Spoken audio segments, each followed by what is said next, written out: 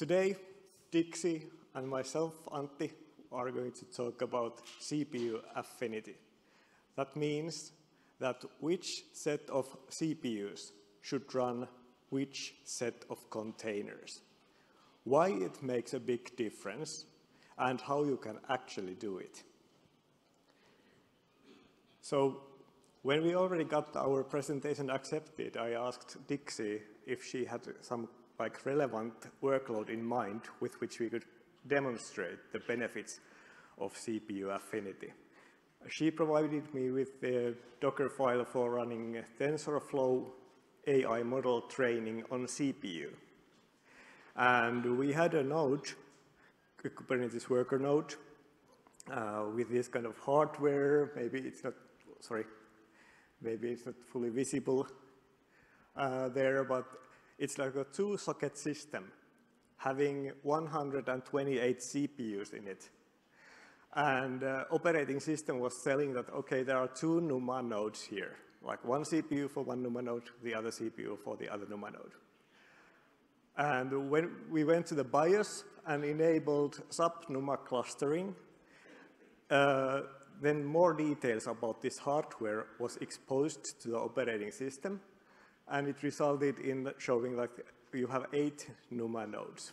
So 8 set of CPUs, 8 memories.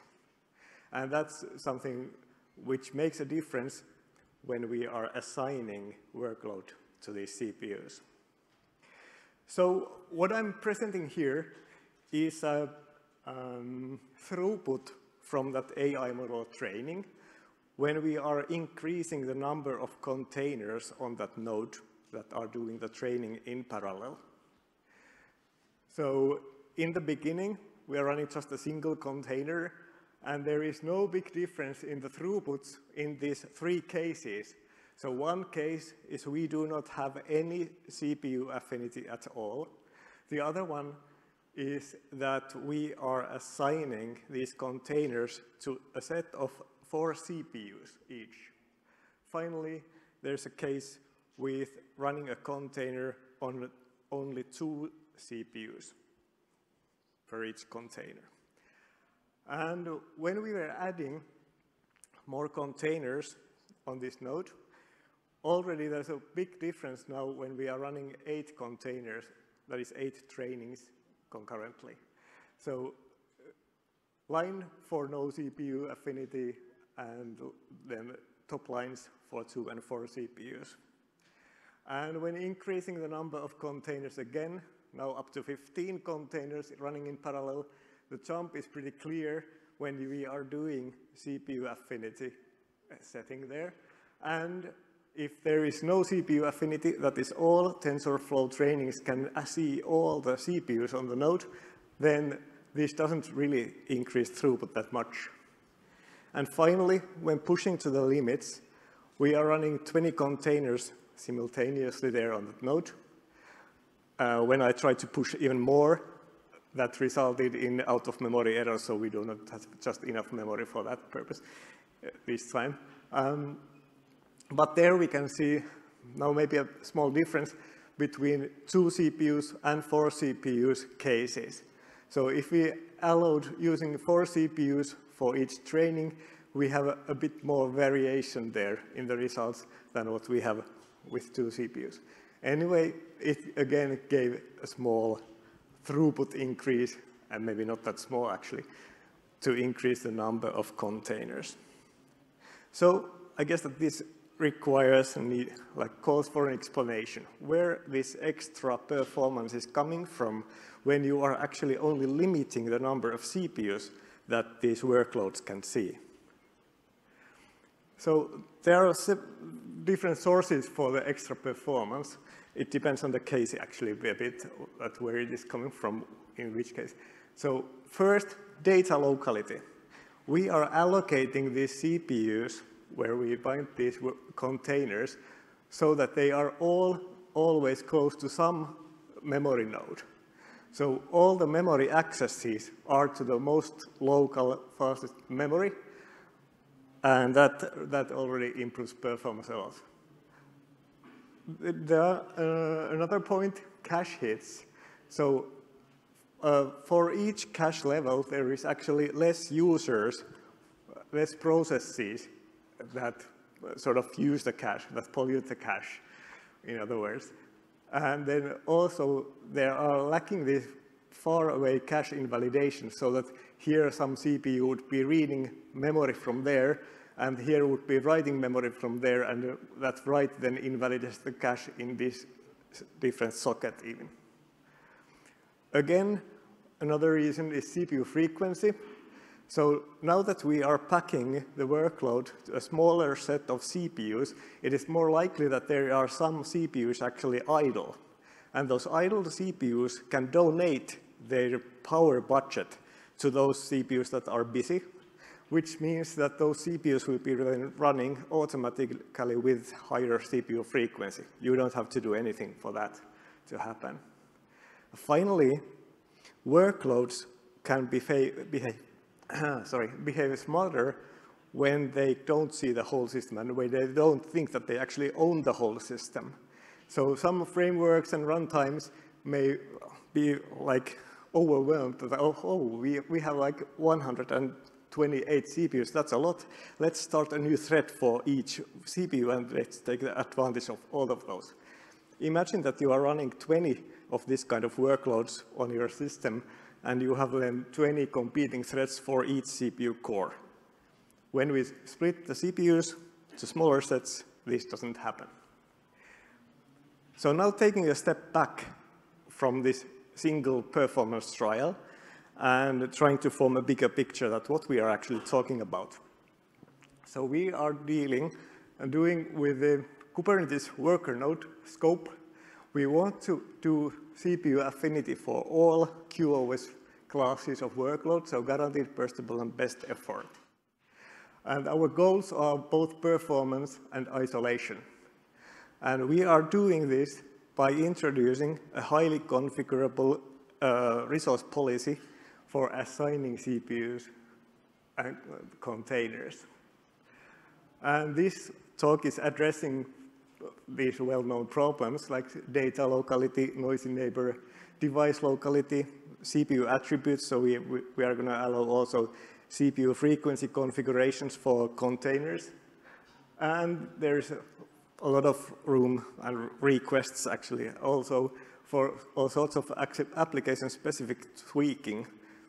To mention one, there was someone who wanted to run virtual machines in their containers, and each container would have like 4 CPUs.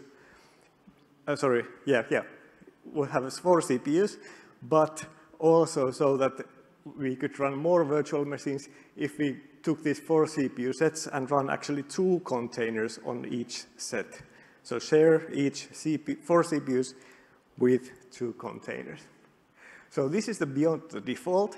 And now, Dixie, let's start from what is the default and how we could get here. Thank you, Antti. I'm going to talk about what are the different things that we use to achieve beyond default, and also how does it compare with the default. So if you have a pod spec YAML today and you apply that using kubectl, what control plane would do is it determines that there is a need to create some containers. And then the scheduler would find the appropriate nodes that specify, have the capacity to run your workload. And after that, the kubelet is in charge of making sure that the containers are created. Kubelet would take the resource request and limits from your pod spec, and it would communicate with the container runtime using the gRPC protocol that's specified in the container runtime interface. And from there, the resources are translated into the OCI spec and OCI Linux resources spec, and it is forwarded to the runc, which is responsible for eventually creating the containers and writing the resource spec and mapping those to the various C group files. So this is the pod spec that we used. That's the default for our use case.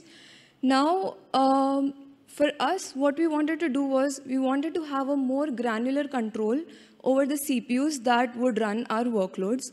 And today, Kubernetes does have CPU manager, but the policies, different policies that would help us manage the CPU sets allocation for our workload at a more granular level are kind of work in progress right now. So we used NRI plugins to have something which is beyond default. NRI plugin sit in the container, along with the container runtime layer. It would intercept the container lifecycle events and make adjustments to the resource policy and enable you to specify the custom way to allocate the CPU resources. This is what the balloon policy spec looks like for our use case. So if you see, there is an option to specify the option that says prefer spread on physical cores. Today, CPU manager in Kubernetes doesn't have this option. It's being worked on, and it will be available in 131. But as of now, since it's not available, we use the balloon policy in NRI plugin. And we have this option to specify the CPU set allocation across different cores and not on the same cores. And we also specified prefer new balloons. This helps us achieve some sort of isolation, since this configuration would create new balloons instead of placing our workloads on the existing CPUs. And hence we were able to achieve some sort of some level of isolation there using this. And then we have namespaces star, which would mean that all the workloads running on the node would comply with this balloon policy.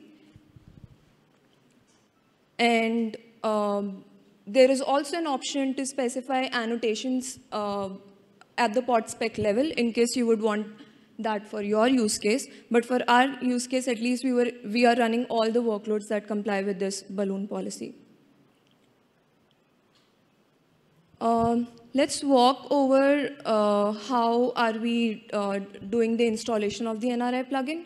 So the first command would add the NRI plugin repository. The second one is the Helm install. It would install the NRI balloon daemon set and the CRD, and it would also take care of whatever is required for the balloon policy plugin. And with the patch runtime config true, it would enable the functionality at the container runtime level. This functionality is default enabled on containerd 2.0 and further, and it is available on 1.7, but it's enabled only in 2.0. And for the default balloon policy plugin, you can actually live tune it and edit it as per your needs. We use kubectl edit to edit the balloon policy for our need. And so what we are trying to address is what's the need for actually granularly specifying the CPU sets for the workloads. So there are different workloads that have different use cases, and they might want to run, a user might want to run a particular set of workloads on particular CPUs, while the other set of workloads on different CPUs, without any interference across each others. So we do not have a lot of different policies in the CPU manager today, and NRI plugin solves that problem. Yep. And I will walk over the details about the balloon policy plugin and deep dive into it. Yeah, thanks. So here is what happens once you have installed NRI balance policy. The policy daemon set, of course, it starts a pod on every node in your cluster, and each of these pods then registers to the container runtime. So Cryo and containerd have this NRI server there. So in the registration, it tells to the runtime that which are the events, pod and container lifecycle events that it is interested in. And the container runtime responds by telling that what are the running containers already. So if there are containers on that node already, then this plugin can already start adjusting those without restarting the containers. Once the new containers are being scheduled and started on that node, then kubelet is telling to the runtime that now we are creating a new container. Runtime is saying and forwarding that event to the NRI plugin, and the plugin then does the assignment. So in this case, when there is like first container coming in, NRI balloons could create a new balloon, which is a new set of CPUs, and assign the new container on these balloons, so that this balloon contains enough CPUs to satisfy the CPU requests of that container that is coming in. And when, again, new container is being created, in addition to the previous one, then the balloons policy can inflate this balloon by adding one more CPU there so that it satisfies the CPU requests of both of these containers. And here I want to highlight that we are actually modifying the CPU set where this already running container is already maybe already running, so it gets more CPUs to its use in this case when we are like inflating balloons. But not all workloads are happy with that. So some workloads may want to stick with the CPUs that they first see when they are started, and we can't actually then increase and decrease the number of CPUs live in that case. And to address those, balloons policy also has options for having these kind of fixed balloons, which have like a static set of CPUs, and there can be even balloons that are created without any containers being already there.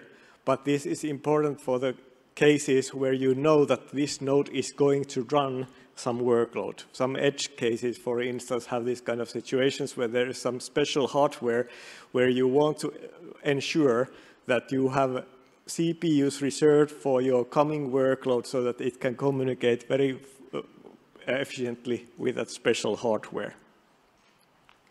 Again, some more options. So balloons also allow doing these kind of things, that you have some dedicated CPUs onto balloons, but you are also sharing some CPUs that are idle, so that those CPUs that do not belong to any balloon are shared with the workloads in these balloons.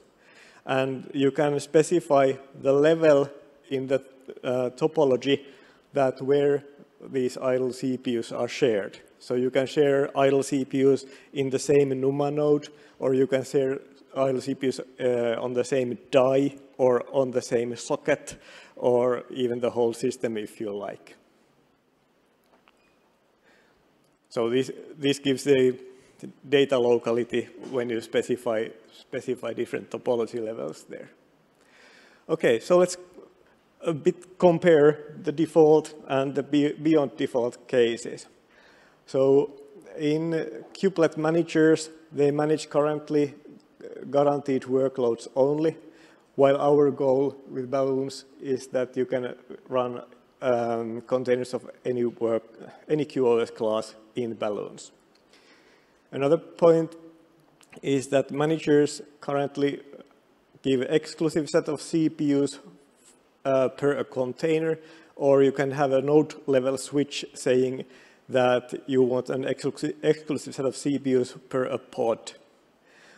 In balloons, we have exclusive and shared CPUs, and you can define any containers which should have which option.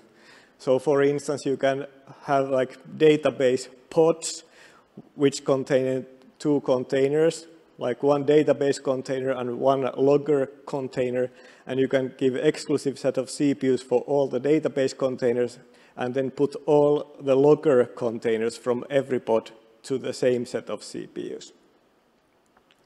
Again, managers provide static CPU sets which do not change during the runtime, which is safe, of course. Balloons offers also static and dynamic CPU sets, so if you know your workloads that these are just fine to be adjusted when they are running, then fine, go with it and you can take advantage of it. Topology levels, managers support NUMA nodes, up to 8 NUMA nodes, then there is some algorithmic problems actually which prevent using much more. Balloons policy detects like several topology layers. We know which cores are hyperthreaded. We know NUMA nodes. We know dies, which are basically something that could run almost like as a different CPU socket, but you can like pack several dies in the same package. So it's just a sub package, I would say. And then full packages, of course. And you can share, as I mentioned, you can share idle CPUs, for instance, on any level that you just define in the configuration. In addition to that, we have CPU frequency controls. We are implementing some CPU power controls as well, so that you can define for those CPUs in some balloon that's how the frequency and power should be handled there. We can do cache level sharing in different levels, and we can do live tuning. I would also, let's jump with the live tuning to another example.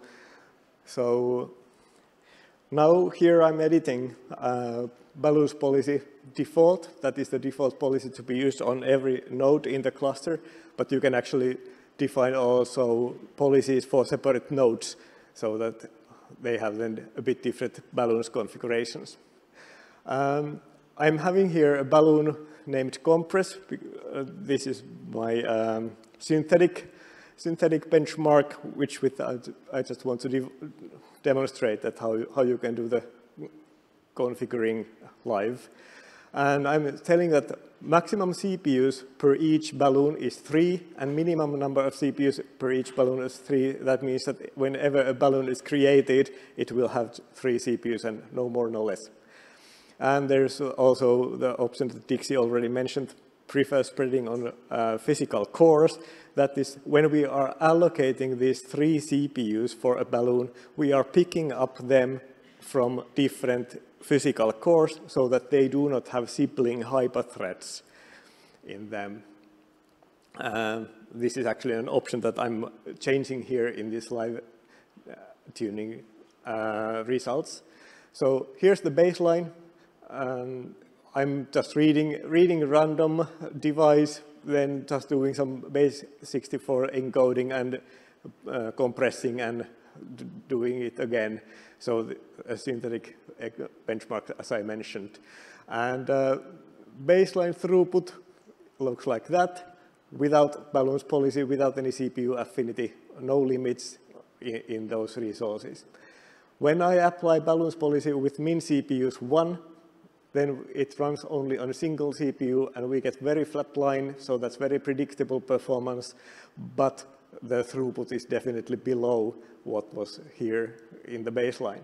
When I add another CPU to this balloon, so change the min CPUs to 2, I can immediately see a big increase in the throughput, and again we get a flat line, so very predictable throughput, which is actually on average already above the baseline.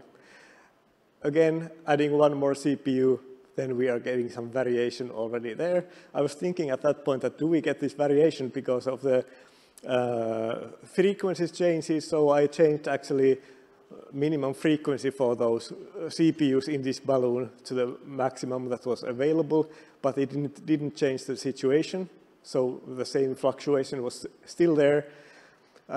So which means that actually the CPU was already topped on those CPU cores that were used. So I tried out the other option, changing this prefer spread on physical cores, and then I was able to see that, okay, now the variation at least got a bit smaller, so it's more predictable in that case. In this case, this node didn't have any workloads to run, so this sort of is an example of one of the cases where I mentioned that where this extra performance is coming from. So this is actually coming from the fact that you get higher CPU frequency when you have few very busy CPU cores. So Dixie, would you like to conclude? Sure. So again, what we are trying to say is There can be different use cases in which a user would like their workloads to be placed, say for example, on disjoint CPU sets. There can be a workload that the user wants to place on one CPU set, and the other workload should not maybe go on that CPU set for better performance. And say there can be a workload that should have CPU allocation closer to the network device or the block device. So today, we do not have this level of configuration options in Kubernetes. Some of them are being worked on, but we use NRI plugin, which is able to provide us these options, and we achieve some sort of isolation as well, and mitigated some problems that we have around noisy neighbor. And NRI plugin is available in Containerd 1.7. It's enabled by default in 2.0. And in Cryo, it's available in 1.26. If you would like to try it out, feel free to. Next slide, please. We also have attached the YAML files that we used for you to try at home in case you would like. And the most important thing, if you would like to contribute to NRI or different resource policies or Kubernetes SIG node, we have added the links here. The first two are for the NRI. I have also added a couple of more links, which I will upload later. So there are a bunch of open issues in Kubernetes. One is around adding a new CPU manager static policy that will help you to place your workloads across different CPU cores. There is another one which kind of tries to address adding CPU policies that will enable you to configure different C group options such that you can have different requirements satisfied for CPU allocation. And if you would like to learn more about what we are doing in SIG node, please attend the maintenance track on Friday. And here is the QR code for feedback. And we are open for questions.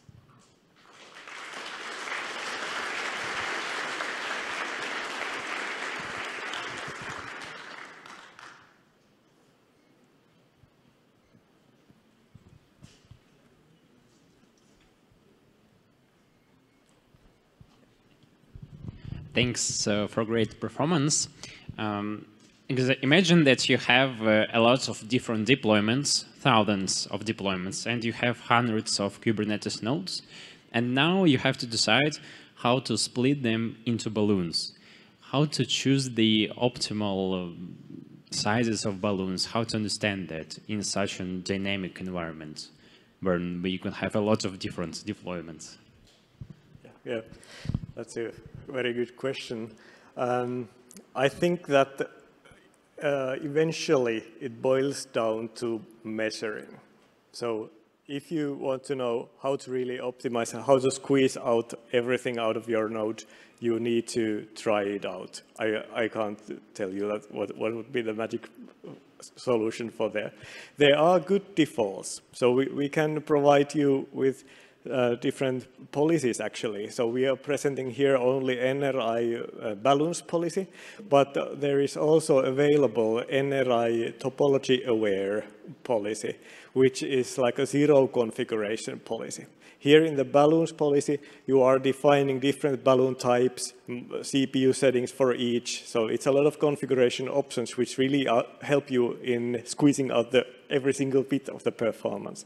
But with the topology-aware policy, you just deploy the policy and enjoy the the topology awareness. So you will get like NUMA node alignment and lots of things for free without bothering with the configuration. Thanks. Hi. Very good presentation. It's very flexible, seems.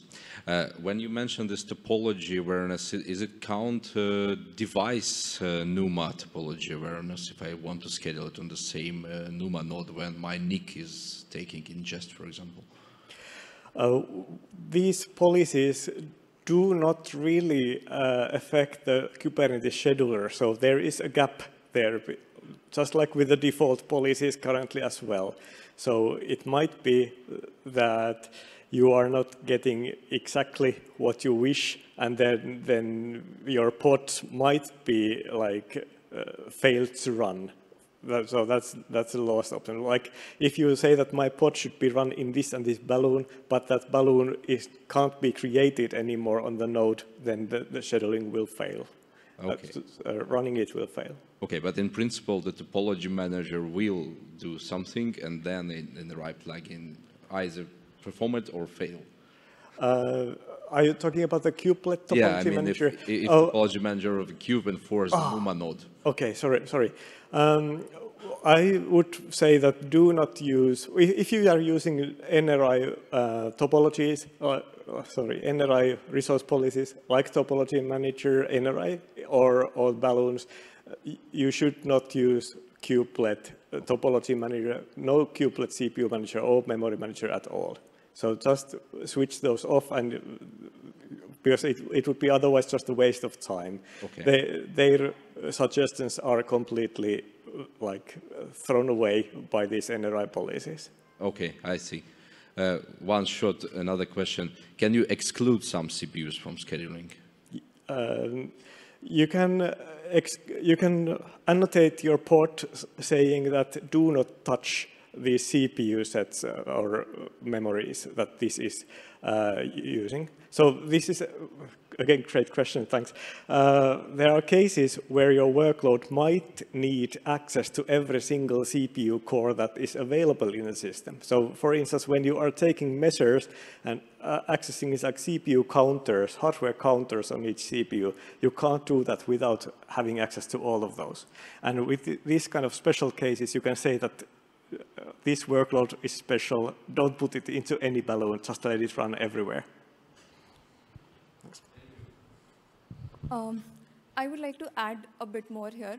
So we were having a discussion as to what would happen if a pod is already scheduled on a node, and then the balloon policy plugin tries to inflate or deflate CPUs, and those CPUs are not available on the node.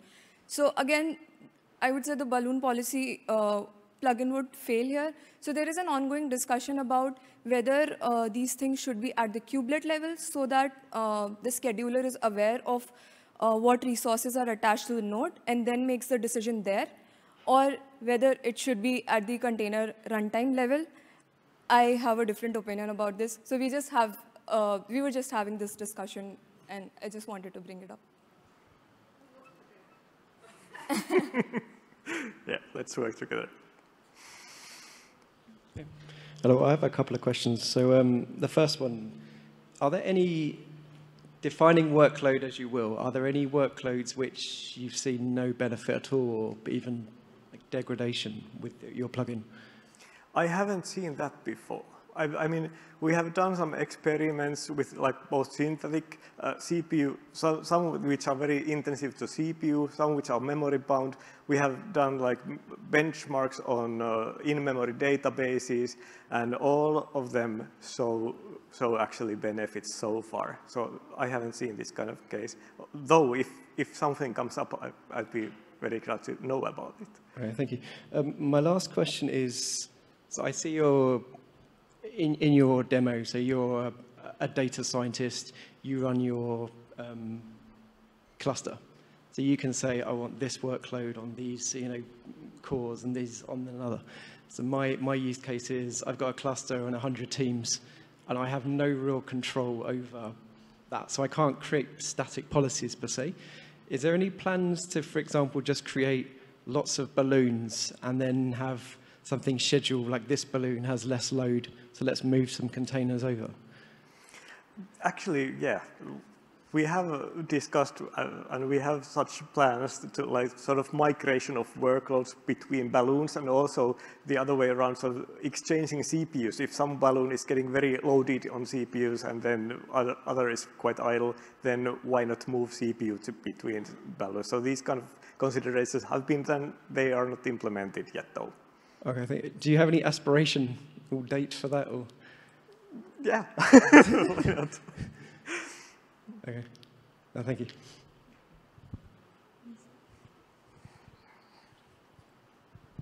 Hello. Hey. Intel has the new processor with 3 core types. How is that going to work? You will get options for selecting these kind of different core types. But so not there yet, but okay. Coming. Thank you.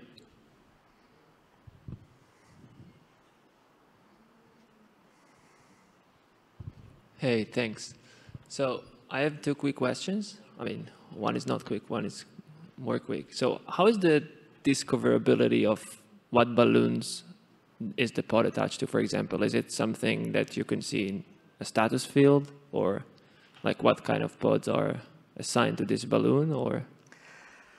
Great question. So for this kind of, it's sort of debugging purposes currently, we are providing a metrics interface. So that can be enabled in balloons configuration, that you can get like Prometheus metrics interface, where you can see that which containers run in which balloons, which CPUs are assigned to which balloons, and which like extra idle CPUs might be allowed to be used by the containers in a balloon if this kind of idle CPU sharing is enabled.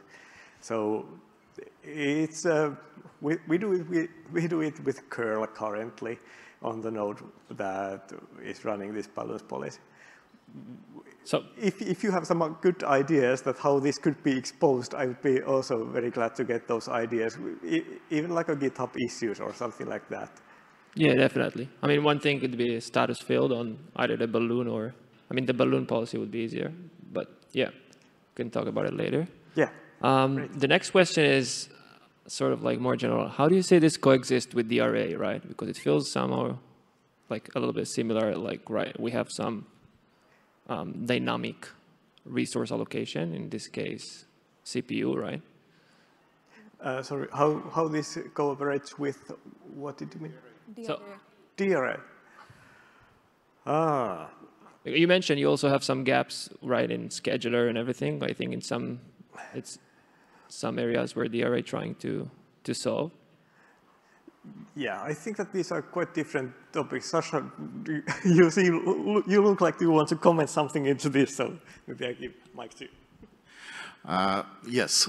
So simple answer, it's not anyhow connected with the array. A bit more complex answer is what the array is handling the allocation of a device. So for example, like GPU. So the array says use this particular GPU 1 and GPU 2. NRI starts when the container is created, and at that stage the device is already selected. So what we can do on NRI level is what we can see what kind of devices are used, and when we can find the needed pair of CPU cores or memory regions which is close to that device. So it happens practically like behind the scenes. And that's actually an answer to a previous question about the topology manager. So topology manager tries to dictate what CPU to use, what memory regions to use, and so on. Here it's the opposite. So you first select what kind of device you are trying to use, and we will find the memory and CPU regions to accommodate the best that accelerator device. So that's the connection between those two things at the moment. Okay, now it looks we are running out of time, so time to thank you for your attention. Great questions. Thank you.